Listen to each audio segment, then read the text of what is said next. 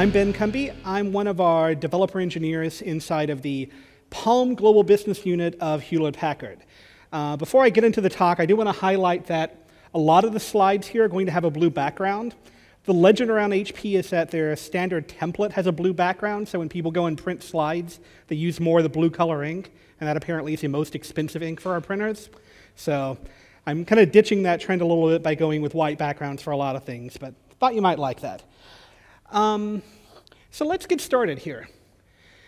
For those of you who aren't familiar with WebOS, this is an operating system that was developed within Palm. It got launched in 2009 with the Palm Pre device. And later this year, we have a whole series of new devices, the touchpad, the HP Pre 3, and the HP Veer. They're all coming out with various versions of WebOS. This talk is going to be about the Enyo framework, but I guess to give you some context into Enyo, I need to talk a little bit about what's on WebOS underneath it.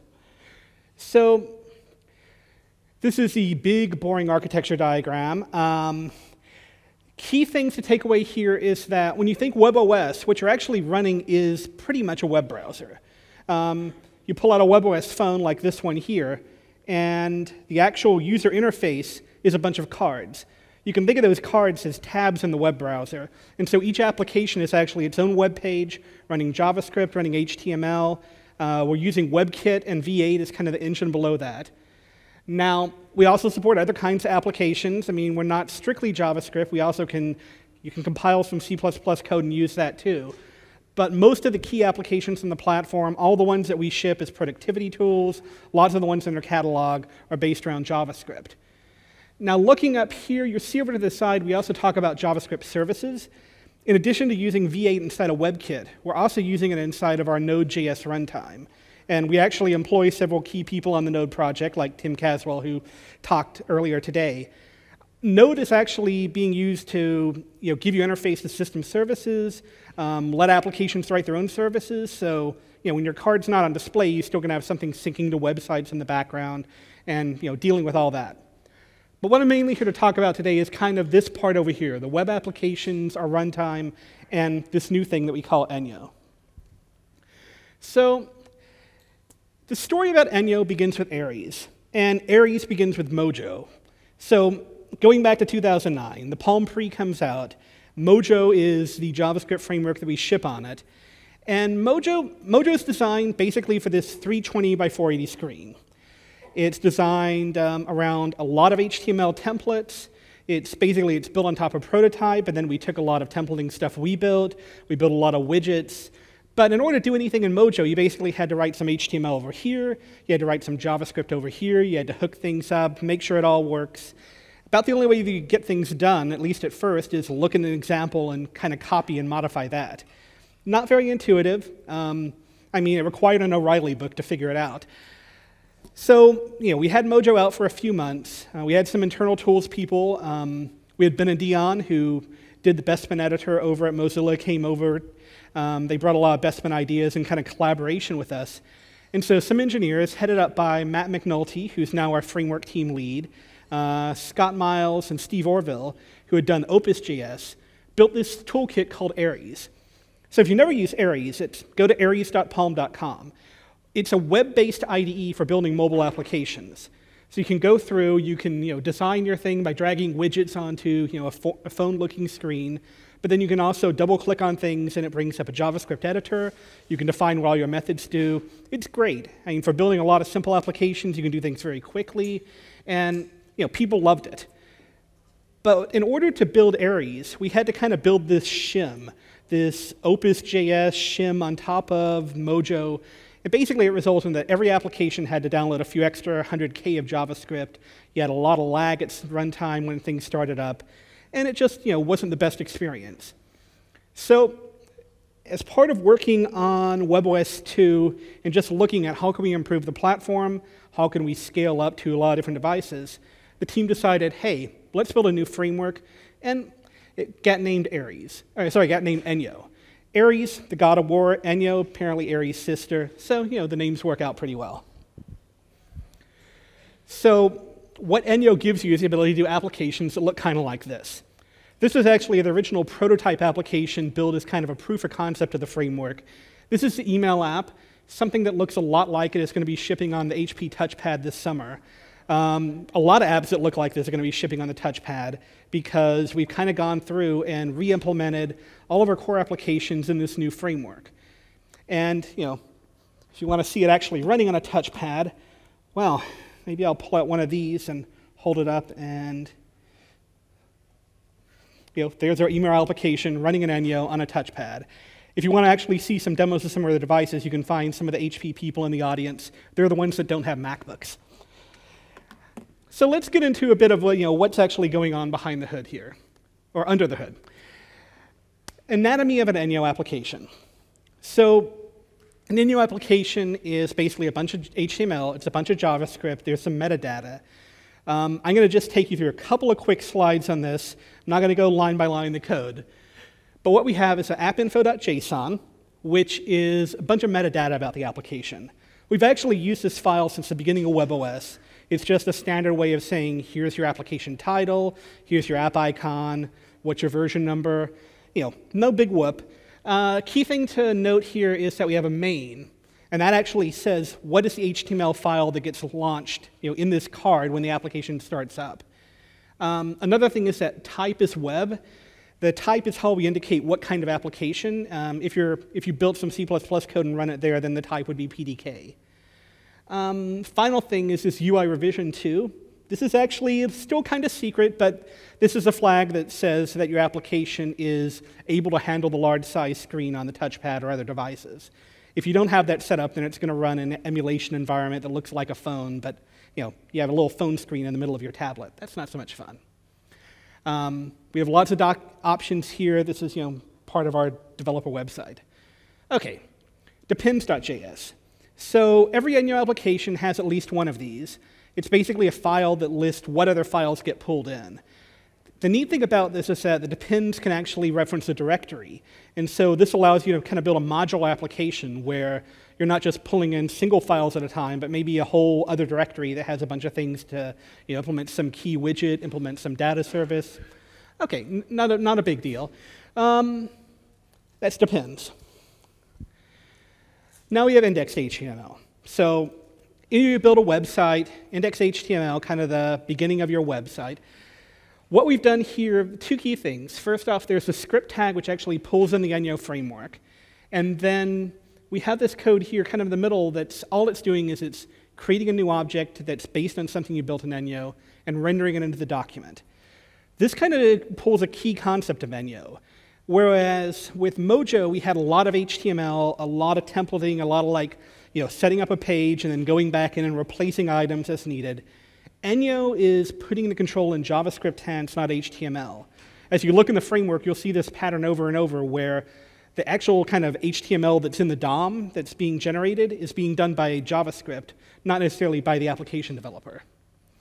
Another thing this actually does, kind of interesting, as part of an optimization for mobile on the device, our WebKit has a lot of these kind of framework files that are built in, where when you use it in an application, instead of us having to go and parse all the code for the Enyo framework, we actually can kind of just tell V8 to pull in this precompiled file. However, we have the ability to say launch equal debug on that script tag, and now I'll tell it to go and actually pull in the original source code, which helps if you're trying to debug and figure out why something down in the middle of the framework isn't acting the way you want.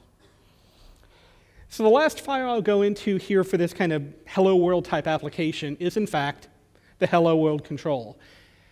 So Enyo is built around the idea of a single inheritance object hierarchy. It's built around the idea that you have objects, and some of those objects are controls, and controls can own other controls. So for this very simple application, we've just defined a single control, and the contents of it are the string hello world. So this is not going to be a very exciting thing, but why don't we switch over to our browser here and see what this looks like. Hello world. Okay. Now let's look at some more exciting things. So the philosophy of Enyo is basically kind of a set of things where I'm going to talk about some of the design ideas that guided us in building this framework, some of the trade-offs we made, and basically why we made some of the decisions we did. So first thing to note is that applications are a target. Unlike frameworks like jQuery, which target websites, Enyo is entirely an application framework. So If you're going to use this, you're going to basically be building it to produce rich applications that pull data from databases, from web sources, and then show it to the user and give it some way to interact. Email application is kind of our standard, our standard bearer for this, but we've also used it to do contacts, to do photo viewers, to do a web browser. But apps are the kind of key target here. One of the big things about Enyo is that we reuse code through components. So, instead of us, having your index.html filled with here's a bunch of things about my app, you actually build up a component, and then you render that component as your application. Give you an example of some of the ideas behind this. So, I move this mouse so we don't have that spinning cursor there. So, Enyo provides this kind system. A kind is basically our version of the word class. We can't use class by itself because that's a reserved word in JavaScript.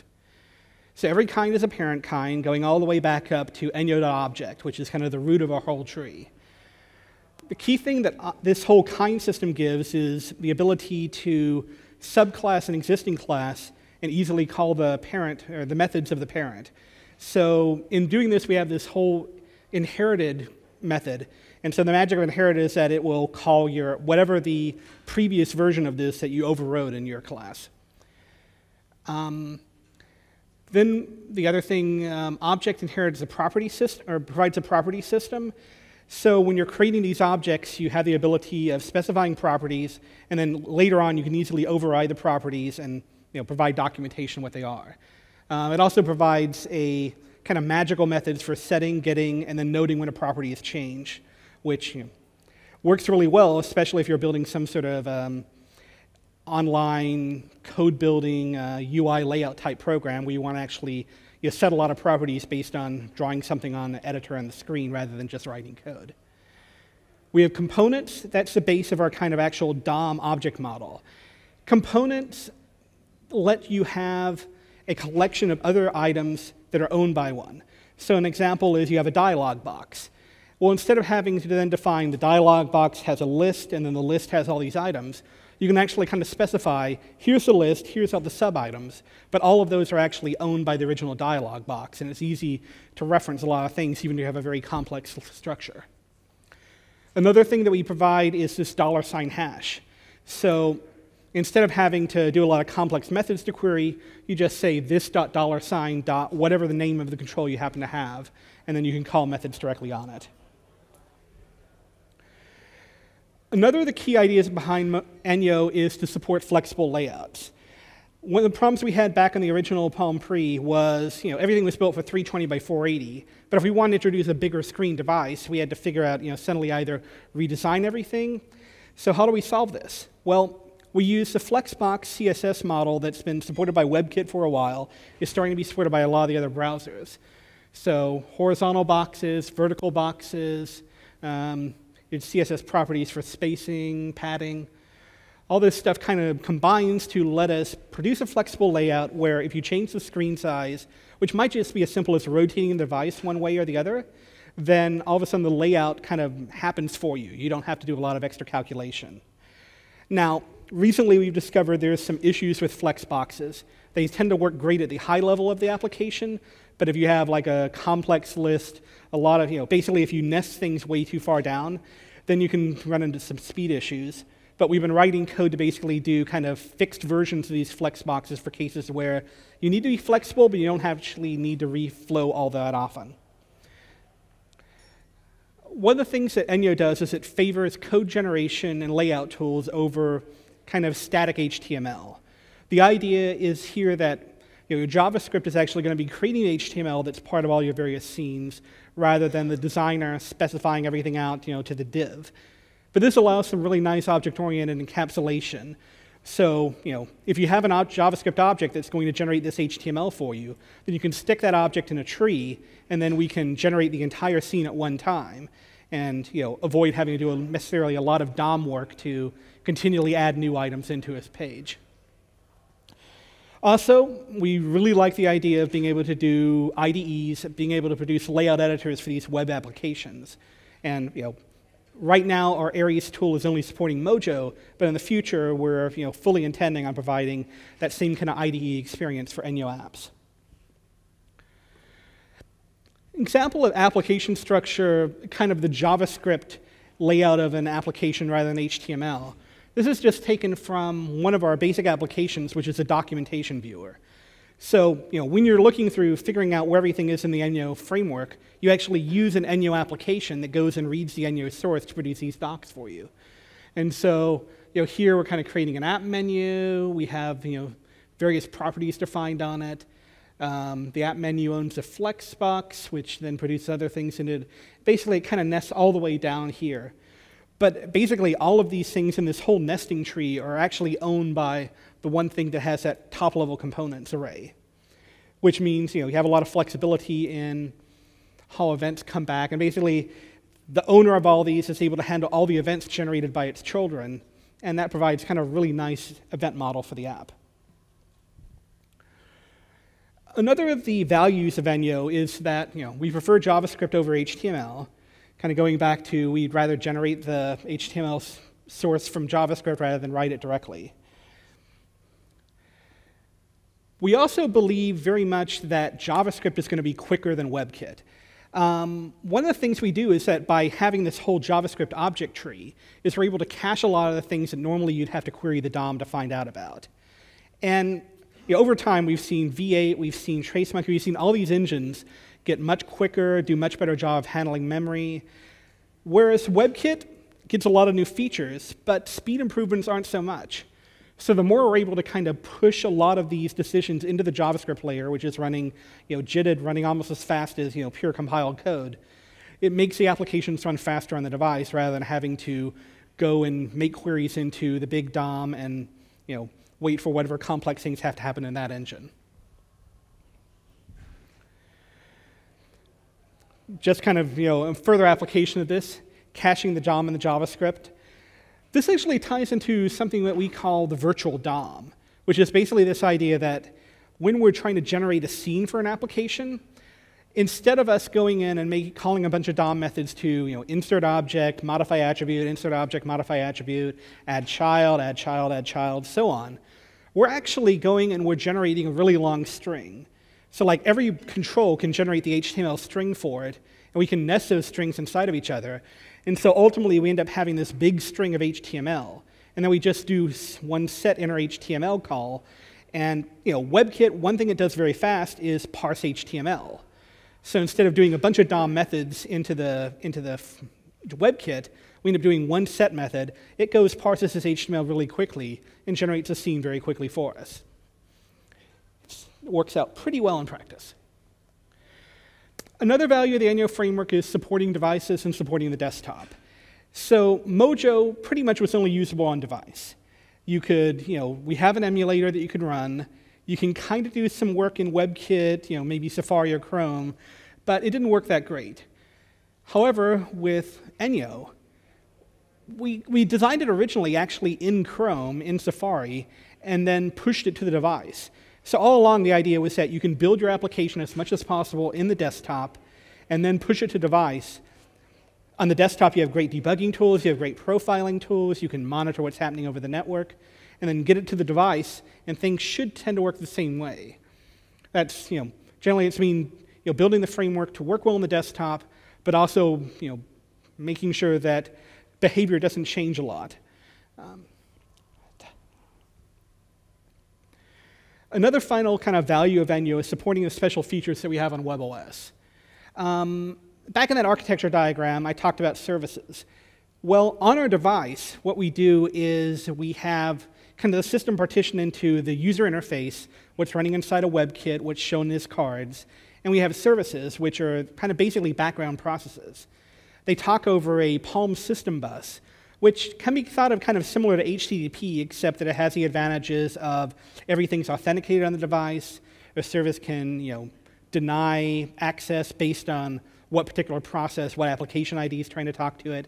And services also can do subscriptions where you subscribe to, some data from a database being modified, and, instead of just having to keep ask over and over again, you get pushed to your application whenever that data changes. So we have full support for that. And also, applications can provide their own services based on Node. We also provide a mocking facility where if you're testing on the desktop, you basically provide kind of data values for these services. So your application can call the same calls it would make on the device, but instead of having to have a device connected, you can just look at a data file stored with your application and send that back. That's how we do things like test out our email application on the desktop and not have to have a device hooked up. We support notifications. Actually, it's one of the real strengths of WebOS. I wish I had a projector here for this because, well, if you can look, you see like in the middle of my screen, I have a couple of notifications there just about my own email and accounts things that's going on. Actually, what's happening inside WebOS is that applications, in addition to their own cards, can create these separate notifications, which actually kind of their own HTML web windows, put data into them, and then we have a whole way of stacking that up so that you can view all the various notifications from your different applications at once, dismiss them if they're not important to you, and move on with your life. Multiple card and window management, important part of WebOS. Applications can, in addition to just having kind of the main tab they display on, occupy other tabs. Enyo basically supports this by letting you create a different index HTML or start HTML page for each one. But then the different windows can share data between each other, either by posting messages back and forth or just through a common root window that they can all talk to. We have an iframe-based method for doing cross-app launching. We use that internally in the system for doing things like providing access to the file system. We have like a special privileged file manager app, and then other apps can basically stick it into an iframe inside their view. The user interacts with it, and then that sends a message back to the original app that invokes it, saying, here's what got picked by the user. And then we also support object tag-based hybrid applications. This is a method where an application can have part of its functionality done in JavaScript, part of it done in compiled C++ code, and then that's actually invoked by putting an object tag with a special MIME type. That causes this whole separate process to be created where the C++ code's running, then that can be displayed as part of your JavaScript application. Internally, we're using it to do things like parse Microsoft Word files for Quick Office or handle DRM books for the Amazon Kindle app. So Enyo's a platform. We've been doing a lot of work on this since we originally announced it.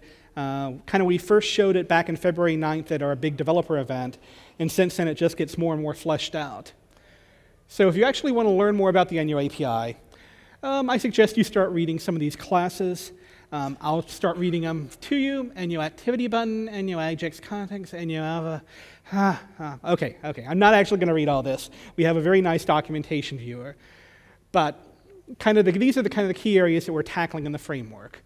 Language distinctions, kind of the standard stuff you get from any JavaScript framework, binding, all that. The OOP system, which I talked about earlier with objects and components. DOM management, which is basically our whole system of generating HTML code, caching it in JavaScript, and then outputting it all at once to generate pages. We have input controls, not just standard like wrapper around input, but all the various styled things that kind of give our WebOS platform its own distinctive look. Everything from sliders, all that. Containers can include things like panes, pop-ups, dialogues, all these things that you want to kind of organize your controls in an application. List and repeater is an area we've spent a lot of time on because a lot of dealing with these heavy data applications is how do you make a big list, say it's email messages, say it's database records. Well, you don't necessarily want to create all these DOM objects just for the list. So we have virtual ways of that where we page in a bit at a time and kind of keep the scrolling going, but we don't necessarily have to have all that in the actual web page at once. Services are an area I've already mentioned. How do you interface with that? We also have a whole globalization structure which not only tells you information about the region that you're running in, but also provides a way for your application to have localized resources, so you can replace strings based on what language you're running in. And then finally, very extensive support for the WebOS platform. So now the fun part. Let me show you a few demos of some of the things. Since I don't have a projector set up for the device, I'm actually going to run these in Chrome. So we've already showed Hello World. Next thing I'm going to show here, this is just our API browser. We have a list running over here. with a couple of panes, switch between that. You can go through and pick a random component. All this is being generated on the fly by the actual application browser based on the source code that's in the Enyo framework included with this. Next one I'll show you here is a sample called Style Matters. This is basically one that we include that lets you kind of browse through all the various controls that we provide, look and see how they work. A lot of the stuff we have is kind of boring stuff, like, oh, here's a fixed header. Okay, that's great. But we get into more interesting things like dialogues. Oh, we want a dialogue? Well, that will pop up from the bottom of the screen. Yay. We want a 2-button dialogue. Okay, error dialogue. How do we do with all that? Next sample here is, this is actually just more of a kind of looking at the way various controls look in Enyo. So this kind of lets us kind of very quickly list through a lot of various input fields, dividers, search engines. You have the pop-up for picking integers, for picking various things. This basically, we're showing this in Chrome, but these work exactly the same way on device. Well, except that you're touching instead of using a mouse. This is an example of the drag and drop system we have in Enyo. So tapping and holding on this suddenly gives you a little icon, which will follow your finger to a drag target. Here is showing virtual repeater. So the virtual repeater is a special kind which lets you repeat a whole lot of elements, basically what you would do for a list.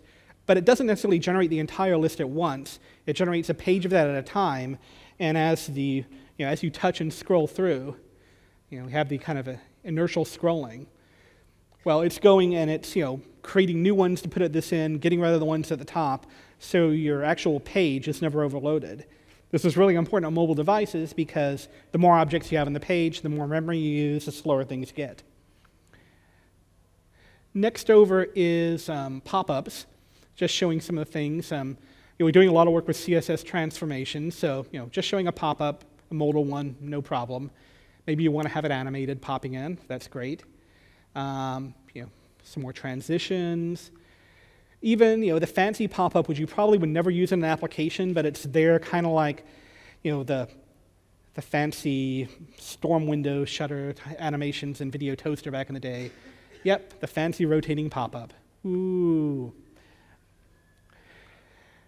This is an example. These actually are sliding panes, which is a very important part of our UI look and feel. If you're working with an application on this, you wanted the ability to both be able to see lots of levels of it, but also zoom in. So what we've done is, if you can see down here, there's kind of a whole sliding effect. So you can go full screen with that, tap once and it pops out, tap again, that pops out. And the idea is that you drill through, maybe in an email application, you drill through, here's your list of email providers, next is a list of whatever items you have in that folder, one over is the actual reading pane. Another type control that we have in the Enyo framework is just panes. If you'd played with WebOS before, there's very much the idea of scenes and like switching between one scene to another, back gestures. Well, panes are kind of the way we're organizing this in Enyo now.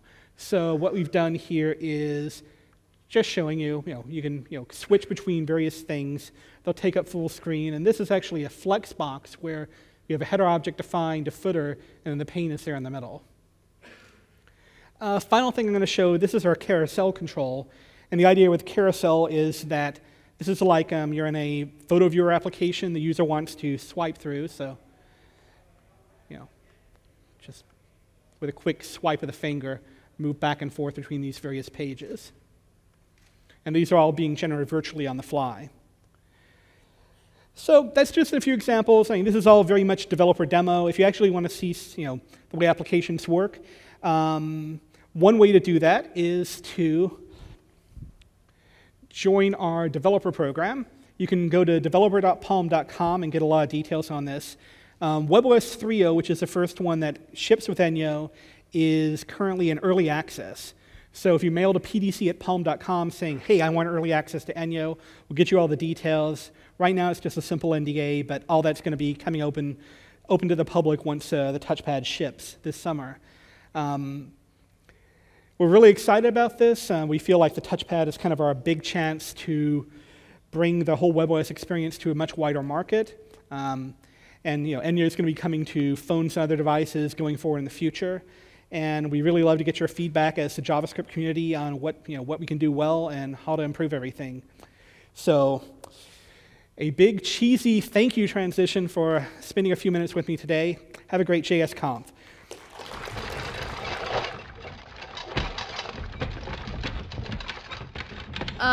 There are planes, Chris. We didn't have to take a wagon to Oregon.